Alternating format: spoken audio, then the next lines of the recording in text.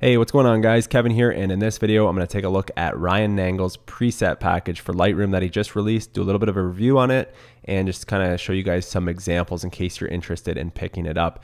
If you aren't sure who Ryan Nangle is, he's a popular YouTuber, does a lot of Final Cut Pro and video editing tutorials. Highly recommend you give him a follow.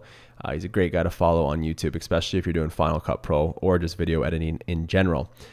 So first off, there's two folders in this preset package. You're getting a ton of presets. We've got the RN presets and the RN base presets.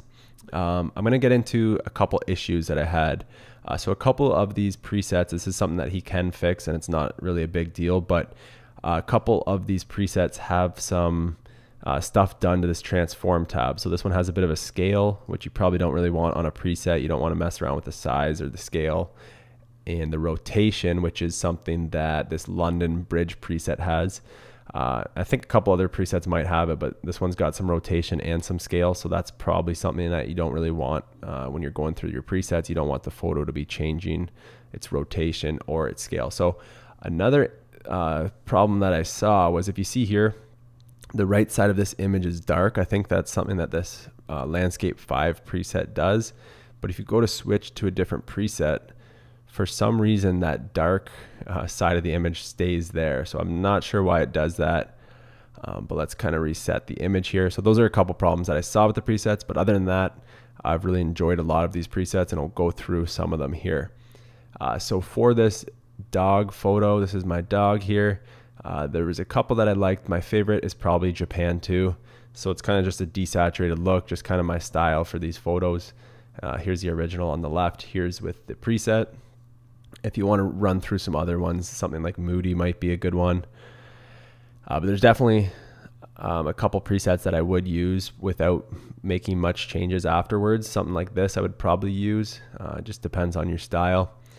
Moving on to the next photo here. This is one that I really like. I downloaded it off the internet, not my image, but I used it in a past video, and it gives you a good idea for some of these presets. So I've got a couple written down here that I really liked. We'll go down to Moto first. So again, might not be your style, but I like the looks of that, bringing out the reds in the image. That one looks pretty cool to me. Santorini 3 was another one. I think I might like this a little better. I might do a bit of tweaking to it maybe. Let's see what it looks like bringing the highlights. I wouldn't really touch the highlights. Maybe bring the exposure up a bit, something like that. I really like the looks of that compared to the original, but that's just my style. Again, there's a lot you can see in the top left here. If I just scroll over, there's a lot of different styles you could do. St. Paul's might be something that you'd like. Old Harry Rocks looks pretty cool. Again, a lot of different options for this image.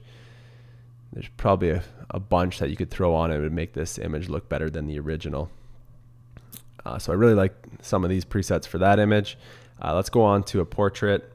There's a couple portrait presets here, so I liked one of them quite a bit. Let me just find it here. Where is it? Portrait 2. So I like this one.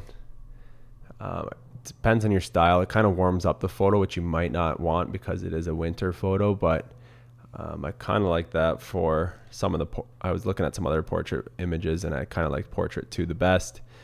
Then there was another one here. Depending on your style, this is kind of... something a little bit different, but I do like that. I think I might have done something to the transform on this. Let's see. Yeah, so again, we had some rotation and some scale, which you don't want. But other than that, I think the style of the image looks kind of cool, depending on what you're going for. This next photo here, let's look at, we got Melbourne. I like this one quite a bit. I think that looks much better than the original photo here. Again, you always want to do some tweaking.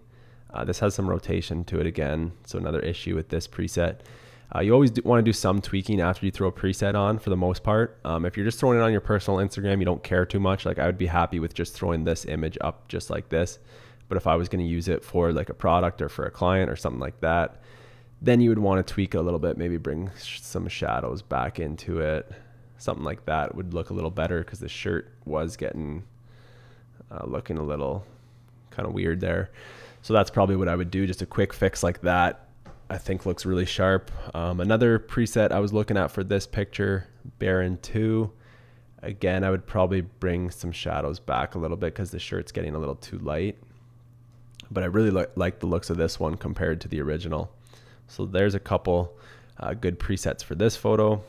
And let's go to the last one here of my camera. We had clarity that I liked. Again, it all depends on your style and what you're using it for, but I kind of like the looks of this. We've got a lot of clarity in there. And then another one I liked was called Fall. So I think this was a base preset. This one up here, this was a really subtle difference. There's not too much of a difference here, but I like the looks. Let's see. Compared to the original, not too much of a difference, but just a little subtle change that I like. But overall, really happy with a lot of these presets. A lot of them I was going through and I would use a lot of them on my images. So it's nice to have a lot to choose from. A lot of the other preset packages that I buy for Lightroom have maybe like 6 to 10 presets.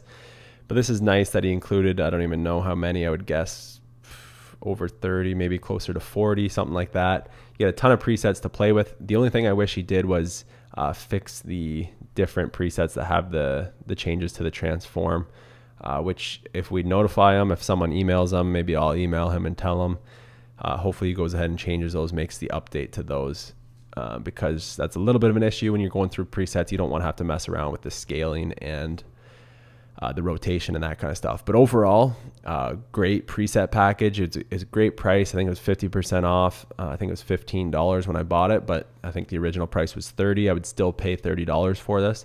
A lot of great presets in there, and just gives you more options for your photos. So I highly recommend you pick it up, especially if you are a follower of Ryan Nangle's tutorials. I'm sure he's helped you in the past if you do follow his tutorials. So it'd be a great idea to pick up his preset just to kind of thank him for those. But other than that, guys, if you enjoyed this video, hit that thumbs up button, and I'll continue to do these Lightroom preset package reviews for popular YouTubers as they are released and as I pick them up. So thanks for watching, guys. Make sure you subscribe. Talk to you later.